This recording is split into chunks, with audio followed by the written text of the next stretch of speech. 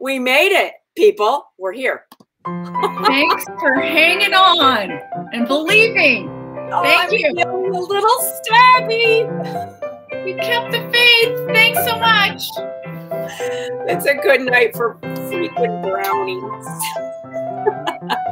So, you know, there's really only a handful of things you can make on tax day. And brownies is one of them. Brownies is one of them. Well, you know, the other night my husband said to me, I really feel like chocolate cake. And I went, oh, I think I can make you some black bean brownies. And 30 minutes later, he had them. So I thought, you know, I cannot believe I haven't made these on the show. I guess I need to.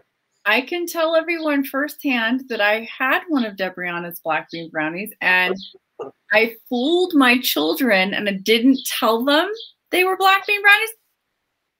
They thought they're so good.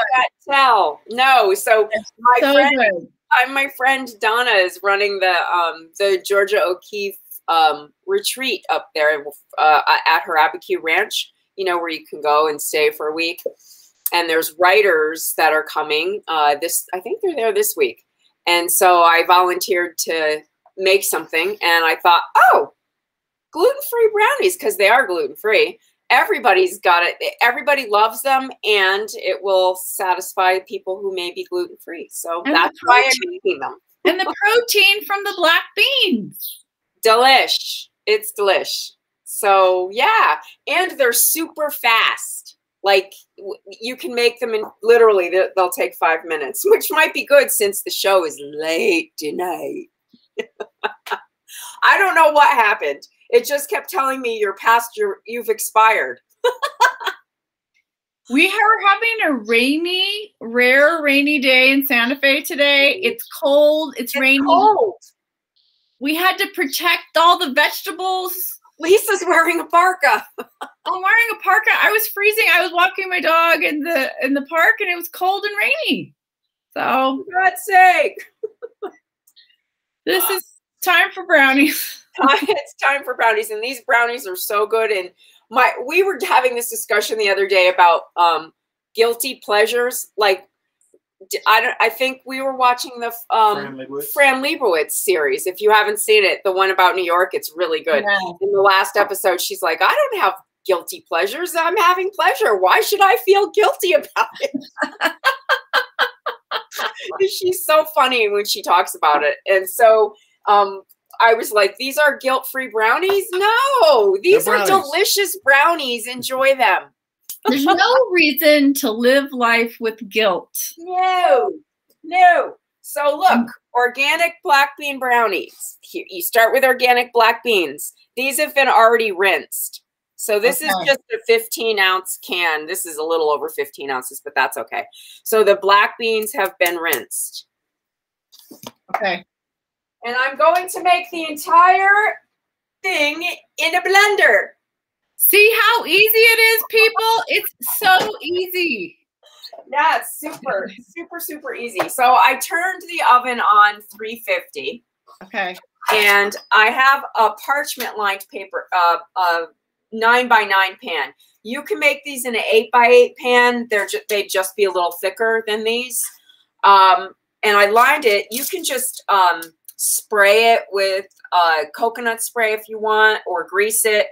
I put the parchment in it because I'm going to want to take them out of the pans and give them to the people at the conference. Beans. Your video was interrupted. You might not be online. We're not sure. No, it's on. It said it looks like it's going. It's. Oh, I know what. What? It's cursed today. I'm feeling stabby. I was feeling stabby over the Supreme Court today. I started out stabby, and now I'm getting stabbier. There's something in the astrology or the ethers that's just a frustrating time. It is. With communication and people, and it's been a tough day.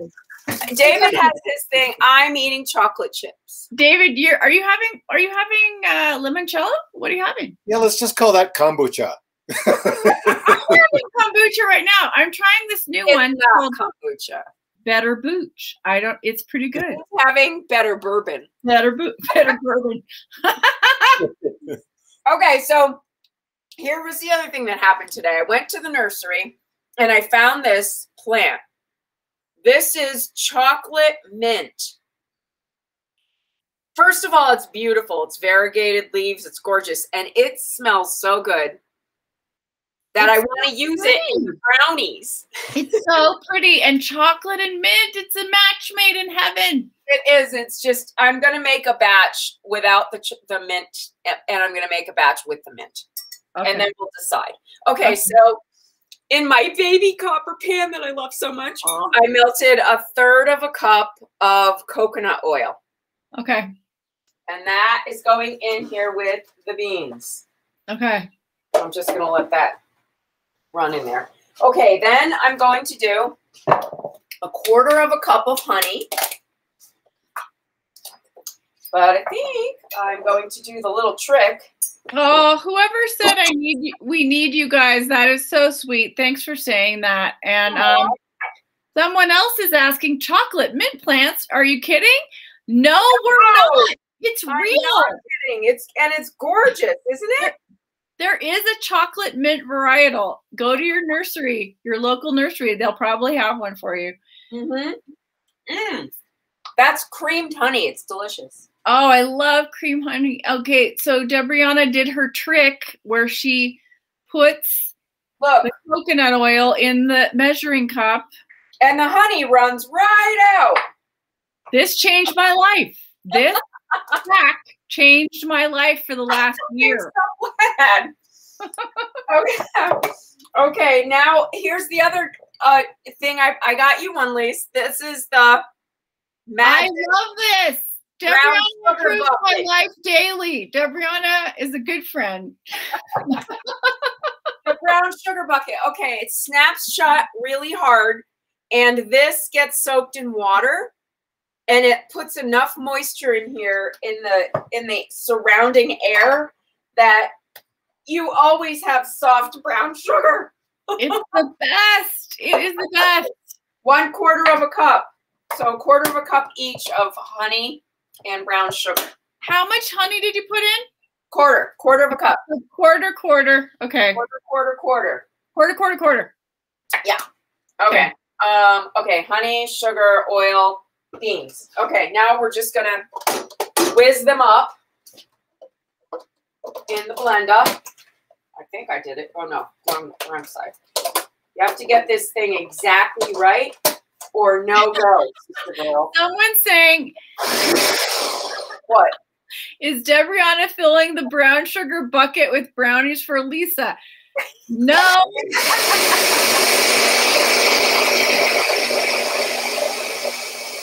I wish I were the recipient of the brownies, but they are going to a friend of hers for the Georgia O'Keeffe Museum event at Ghost Ranch. You want to make sure you blend the beans really well, because you don't want to have, you want to have a really smooth batter. You don't want any beans in your brownie. No.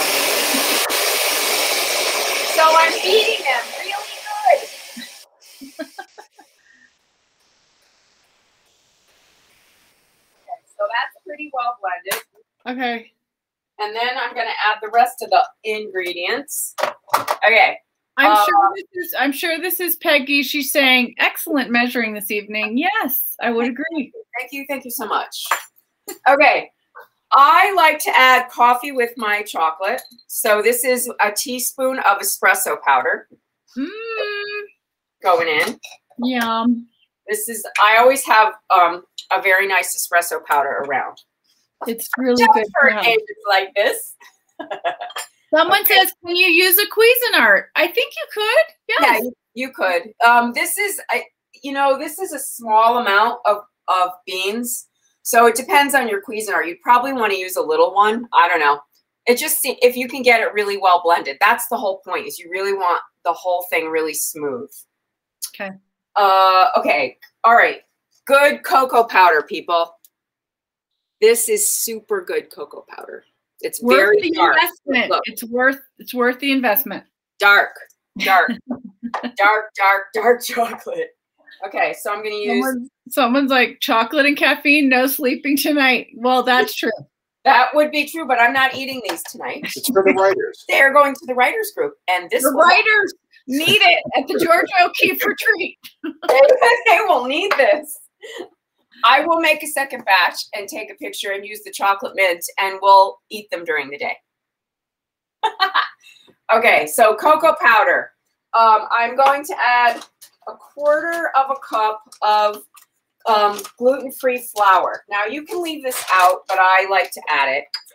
So you can leave it out if you want. You can leave it out. Okay. I like Flour Farm for this.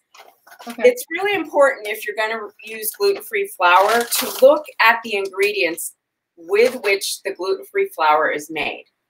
This is a great baking one. I like their brand, Flour Farm. It's an organic brand. And this is what's in it. Sweet rice flour, brown rice flour, tapioca, almond, and coconut flour.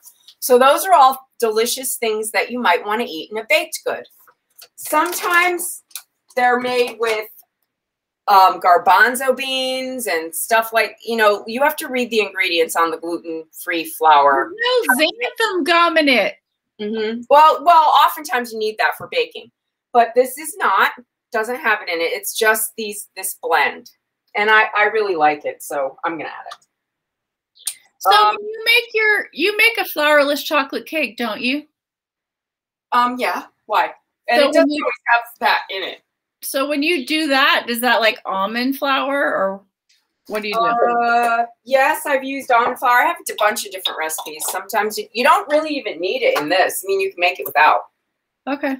Okay, vanilla salt. I'm using vanilla salt because that's what I make. But you can use just regular vanilla. I mean, regular salt. And I have vanilla that I make, so I'm going to use that teaspoon of that. It's going in. This is the one that I make. Look at all the vanilla beans in it. Wow. That is intense. Vanilla-y. That is intense. Yes, it is. Very intense. But it makes a difference. Baking powder. 1/2 teaspoon. Going in. And I think, did I get everything? Salt, powder, yeah. And then we're going to add the chocolate chips later. Okay, so we're going to blend this up again. So no eggs? Oh, yes, I'll put the eggs in after. Okay.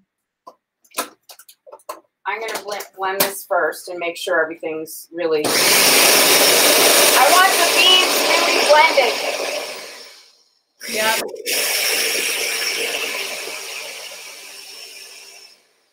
Okay, now I'll add the eggs.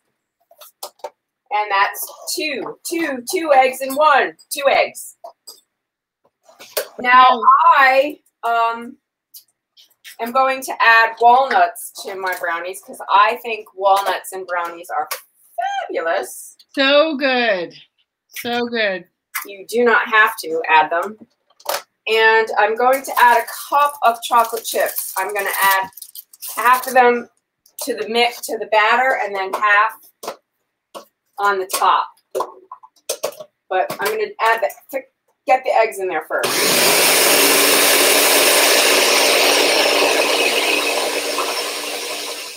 Okay, so here's another tippy thing. We learned this from Panina when we were doing the shoot. Oh my God, this thing. This is an awesome tool to get everything out of your blender. Which is so hard to do. It's the right shape thing. It's amazing. It changes your whole life, people. That's a gorgeous thing. All right. I'm going to add in here 1/2 cup of nuts. These are really whole, so I'm going to throw them in and let the blender do its thing. So you don't mind if they get a little chopped up, but you don't want to get them pulverized. Right. Someone's saying, where did you find said tool? Online, Amazon. Look, this is what I'm using for chocolate chips. Mmm, yum. And they're big. They're big fatties. I like the big ones. Yeah, I love them. So I'm adding a half a cup in here. Okay. Ish. Well, I just have to finish the package up.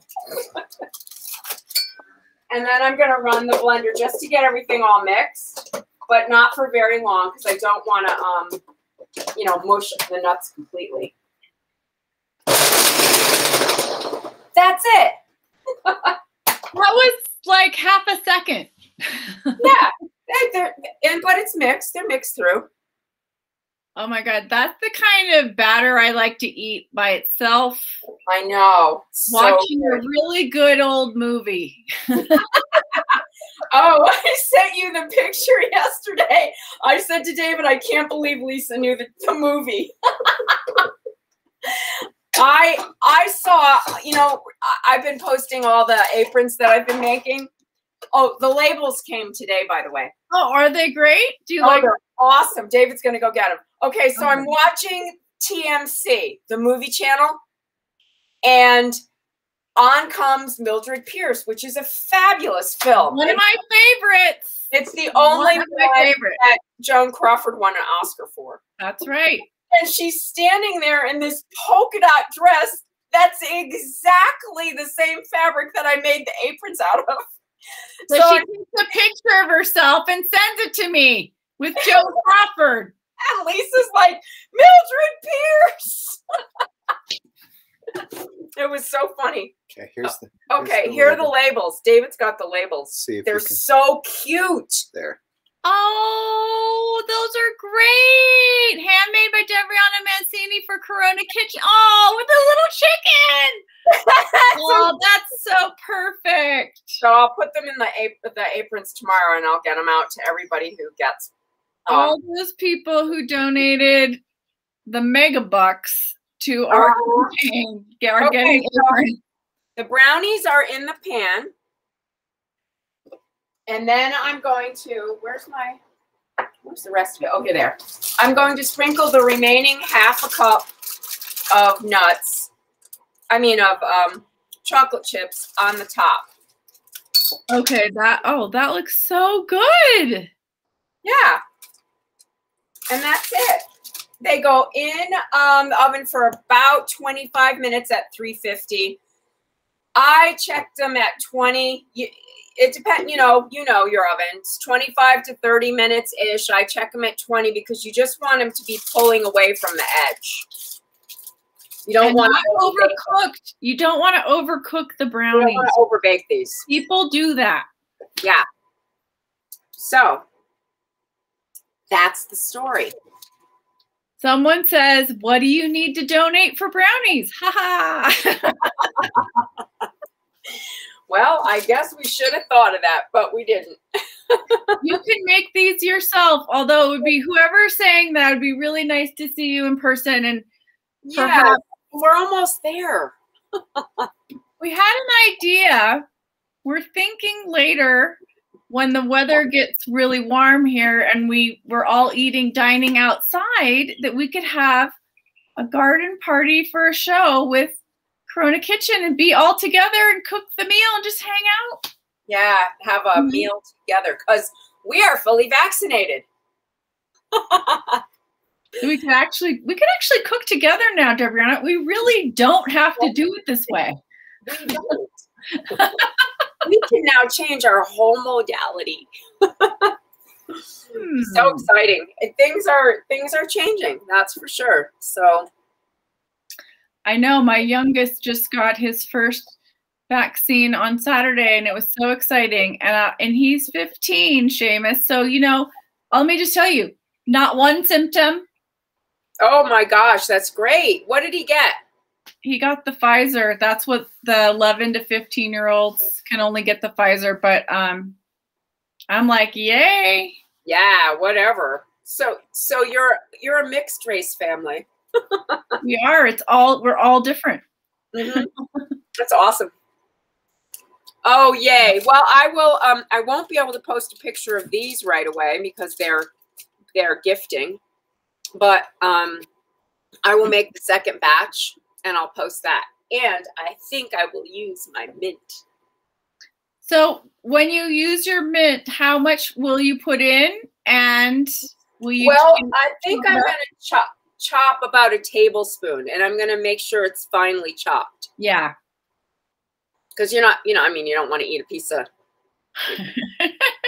I bet that'll be really good. But yeah, I think I'll probably use about a tablespoon. Okay. Yeah. Yes, cooking together does sound fun, and we will do it because we're all dealing with garden and outside now, and all the wonderful fruits and vegetables of summer. So it's going to be fun. Really fun. Well, thanks for hanging out with us tonight, you guys. That was a bit of a ride, but we are happy to have you. It is time, people.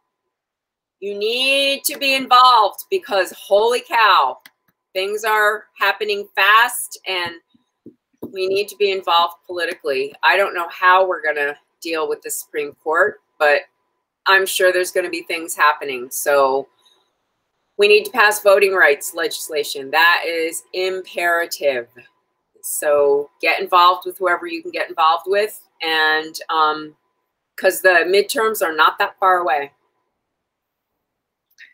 And if you're, following what's happening today in Mississippi with, women's reproductive rights, a lot of us have been fighting for this for a really long time. It's the same old shite. Yeah, there are generations of people that do not know what we grew up with. Coat hangers in back alleys and women bleeding to death, and it's not good. We don't want to go back there. When it all comes down to it, a woman must have autonomy of her body. That is the bottom line. So, yeah, it affects everything. So, yeah, do what you can, and we will. We're going to check in with Holly and see if she'll be with us tomorrow, and we'll let you know. And we might be at her new store, perhaps. Yeah. She just opened a storefront. Yeah, just opened a store. We might be going on a field trip. Who knows? You never know. Thanks for hanging out with us, everybody. Wear your mask if you need to. Hey, I didn't get a cold all year, so I like my mask. Take care, everybody. Be good to one another. Yeah.